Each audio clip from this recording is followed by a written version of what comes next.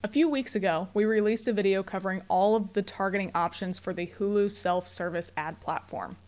In that video, I mentioned it's important to know the targeting options first, because if you can't reach your target audience on a platform, there's really no reason to use it. So I encourage you to watch that video first. If anything, pause this video, go watch the Hulu targeting options video first, and then come back. I'll wait for you. Okay, welcome back. Now that you know that Hulu is a channel that you want to use to reach your audience, I want to give you a rundown of how the whole thing works. So in this video, we're going to start off talking about the requirements and minimums to get a Hulu account set up. We're then going to be in the interface for a little bit just to get familiar with all the different aspects of it, and then I'll walk you through a campaign setup from start to finish. The first thing I want to cover are the two requirements for running ads on Hulu.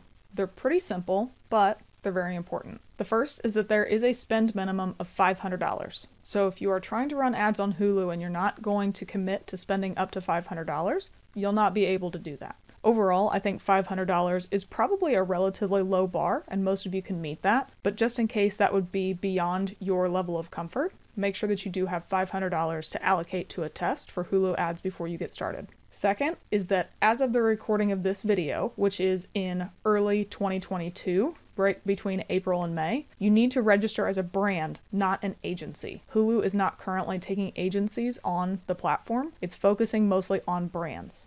So what that means is that when you go to the URL below, which is home.admanager.hulu.com, and you look to sign up for the Hulu Ad Manager, when you get to the section that says tell us more about your business that you can see an image of here, you need to choose I am an advertiser representing my own brand. Currently, the advertising account I have access to is a client who registered on their own, and then I'm just simply going to run the campaigns. So if you're an agency looking to get access to Hulu sooner rather than later for some of your clients, it's in your best interest to have them set up the account and then grant you access to it by sharing the logins so you can get campaigns running that way. With those quick things out of the way, let's hop into the platform and start to give an overview of what all is even in there.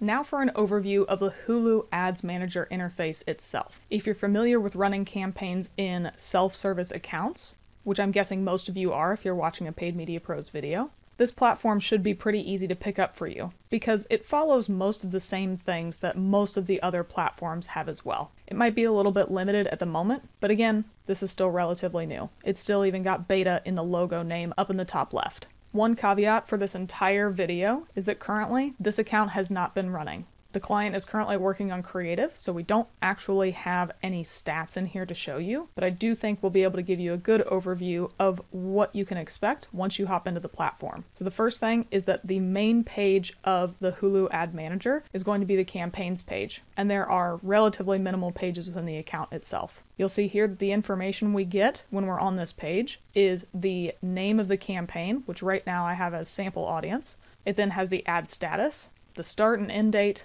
the budget, the target impressions expected for the budget allocated, the campaign status, and then there are a handful of actions which we'll talk about once we go through the campaign setup at the end of the video. You can filter for different campaign status and make sure that you're only looking at the ones you want to on this current page, but you'll also notice that there are no performance metrics here. There's not even any columns for them, and there's no area where you can then adjust the columns. So I'm assuming that even once we run campaigns, this page will only show this information, and it likely won't show anything else.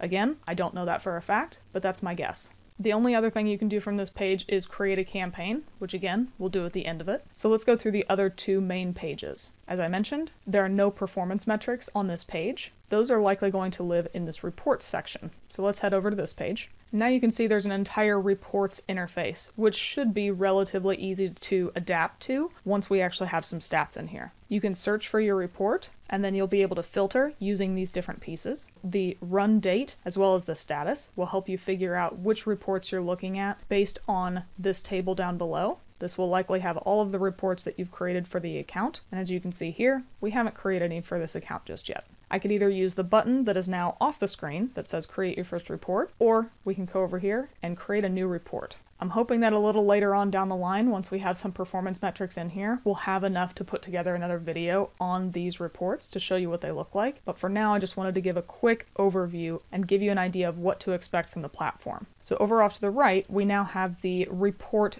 builder. You can see there are two options at the top. You can get a campaign summary, which is a zip file containing delivery summaries across available targeting options, or you can get a detailed data report, which is detailed performance metrics for one or more campaigns based on one or more target audience data selections, including audiences, locations, genres, and platforms.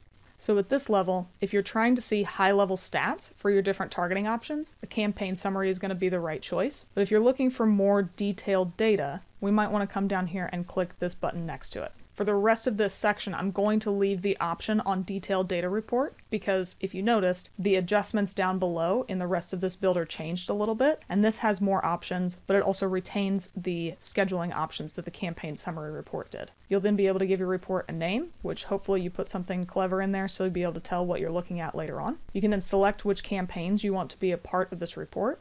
Again, I don't have any campaigns, so there's nothing there. But based on the description above, you can choose one or more campaigns. So likely a handful of campaigns, only a couple, or just one, depending on what you're looking at. And then the advanced control you get with this new data segment piece is going to be around these dimensions. So you get to select what targeting data you want included. You will get daily impression counts broken out across your chosen targeting options for locations, audience segments, platforms, or genres. If you want each of these targeting options, all you need to do is check the box next to each of them, and they'll all be added to your report. From what I can tell here, there's no limitation on the number of dimensions, so just select the box next to the ones that you're looking for. And then report delivery, you'll see for both of the different report types, whether it's the summary or this detailed option. For the detailed version, this language is going to be a little bit different. It's going to say email now, which means it's going to take a little bit for the data to be populated, and then it will be emailed to you for you to review later. For the campaign summary, the language just says download now. Because it's a relatively quick report, it'll just download immediately in the browser. So these detailed data reports are going to take a little longer to pull. You can also schedule this report to be recurring. So again, if you have the right naming convention up above, that's going to be important for you to know what reports are coming to you when and what they're trying to show you. So if I click the dial here, you can see that we can get reports emailed to us on a daily, weekly, or monthly basis, depending on what you need.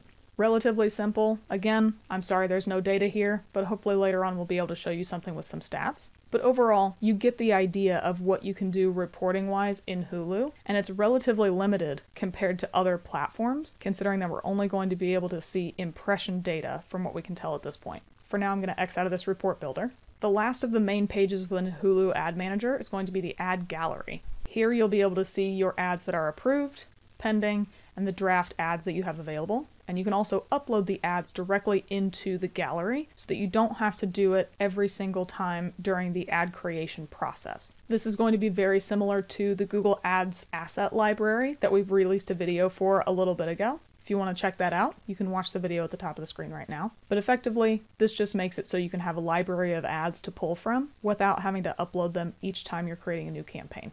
Just like any other platform, there is a section for notifications on your account, as well as a help section. You'll also notice that there's a contact us kind of chat function looks like down in the bottom right. And then under your account name, sorry we have it blurred out, but you can see that you can either sign out or view your account. I'm not going to go to the account page because we'll have to blur everything out, but there are only two sections in that entire account portion of the Hulu Ad Manager. There's a page that shows you all of your billing information and your company information for when you signed up, and then there's a page that shows you all the transactions that have been processed for your account. That's it. There's nothing else in there, so it's relatively limited, but just shows you the type of information in your account if you need to change it for whatever reason. For the last portion of this video, I want to go through and set up a campaign from scratch in Hulu Ads so you'll know what information you need before starting and what to expect when you start putting your campaigns together. So let's hop back to the campaigns page. And then I'm going to come over here and click Create Campaign. Hulu does a good job at a high level of showing you the 5 different stages we're going to go through for this campaign setup. So setup, budget, targeting, ad, and review. So the first thing we're going to do is create a campaign name. I don't intend on saving this campaign once we get to it later on. For now, I'm just giving it a placeholder name, so we'll be able to tell it apart from the previous campaign once we get started. And then I click Next. Now we choose our campaign date range. You can see here that you can submit a campaign up to 3 months in advance, so you can't have a start date more than 3 months in the future. And your campaign can run for a total of 12 months. It does suggest that you allow at least 3 business days for Hulu to review and approve all of your ads. So if you're trying to start a campaign on a certain date, be sure that your ads are already in the Hulu platform more than 3 days in advance. I'm just going to pick a month in the future and set up my campaign for it. Now we'll click Next. Here we tell Hulu what we want the budget for that campaign date run to be. The minimum is $500, but you can put in pretty much any information you want in here. And then it also mentions that it will calculate the estimated impressions based on your targeting options. Granted, we haven't done any targeting just yet, so there's also the caveat saying that it will change with your targeting selections. So it'll give a high-level estimate on this page, and then tweak that later on in the graph to the right once we start adding in targeting options. I just set the minimum at $500, and you can see that we're estimated to get about 15,000 impressions for the campaign. Let's go ahead and go to the next step. Now we're into all of the targeting options that are available on Hulu. For this video, I'm going to give you a very high level, but if you want a more detailed review of all of the targeting options available on the platform, I highly encourage you to watch the video of the targeting options that I mentioned in the intro. So if you didn't watch it then, maybe it's a good idea to watch it now. There are 5 main categories for targeting on Hulu. The first is going to be location. You can target by zip code or city, state, and DMA. And if you leave this blank or skip this step, your ad may be shown for any location. Just as a heads up, you are able to skip all of the targeting options, and that means that you'll show to basically anybody on the Hulu platform. For now, I'm going to skip it just so we can get through this demo. Next will be age and gender targeting. Pretty basic, so let's keep it moving. Next will be audience targeting. And you can break down the target audience on the platform by behavior, demographics, interests, and ownership categories. So there's a lot of different available audiences here. Again, if you skip it, you're going to target basically just the general Hulu audience, which will be anybody in the target locations with the demographics that you've set in previous steps. Next, we get to choose platform targeting, so which device type we want our ads to show on. And lastly, we get to set some genre targeting, whether it's targeting or excluding certain types of content that we want our ads to show up next to.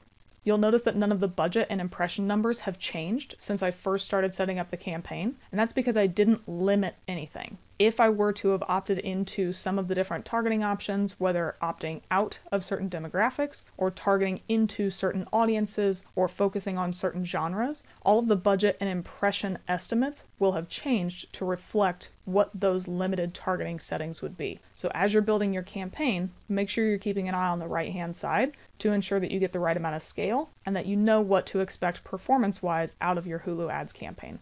In the next section, you'll upload your ads, and you can see here that there is the option to upload a video. I would also guess that once we have ads in this platform, this builder will change that will allow you to opt into and utilize videos that are already part of your ad gallery. But again, one of the limitations of this demo is that I don't have that set up yet, so you'll just have to use your imagination. You can see the different information available for the formatting, and there is an entire section here of helpful tips for you to upload your ad. Just like with some of the other things, we plan on putting together a video in the future talking about the specifics of the ad formats on Hulu. So for now, I'm just going to skip those.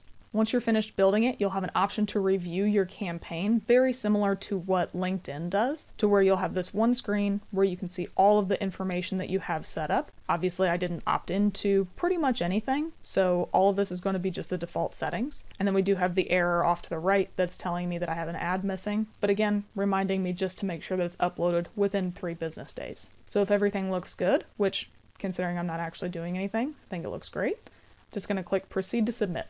And now we're back to the main campaigns page, and we can see that in addition to the original sample audience campaign that I had, we also now have the campaign creation overview, even though the name's getting cut off. So the last thing I want to do, as promised earlier, is show you the actions you can take on this page for each campaign. So if I come over here and hover over each of these icons, you can see that the pencil will allow me to edit the campaign. So if I click on this, it'll take me right back into the builder that I was in before. I'll go through each step and adjust things how I wanted to. The next option is to duplicate the campaign. So if I really like what I'm doing here and I just want to duplicate it for a new time range, like maybe I want it to run in July, or if I want to duplicate everything and then only make a couple of tweaks, duplicating this campaign is going to be a really easy option there. And then the last piece we have is to delete the campaign. So for whatever reason, I decide I don't want this campaign in here anymore. All I have to do is click this trash can, just like this. Hulu will make sure that I'm very certain that I want to delete this campaign. I say yes. And then after longer than I would have thought, the campaign has been deleted. Overall, the Hulu ad platform should feel very familiar to anybody who runs campaigns in all of these self-serve platforms that we talk about on the Paid Media Pros channel, because it does follow suit with most of those interfaces. This one might not be the most robust, but again, we're shifting back to a traditional TV style type of advertising, so it's not going to have nearly as many bells and whistles as some of the other platforms like Google and Facebook ads have. Even though this entire account was empty and I didn't get to really show you anything with hard details behind it, hopefully this overview has given you an understanding of what to expect once you get into Hulu. It's given you an understanding of the requirements you need to meet to actually get into the platform, and then make you feel confident once you're in the platform of setting up your first campaign and knowing all the different steps it's going to take for you to get active. If you have any other questions or have any suggestions for other videos on Hulu or quite frankly any other platform, feel free to drop us a note in the comments down below. Thanks for watching our video. If you thought it was useful, give us a thumbs up below. We release a new video at least once a week, so if you want to get notified of when a new one comes out, be sure to subscribe to the Paid Media Pros channel.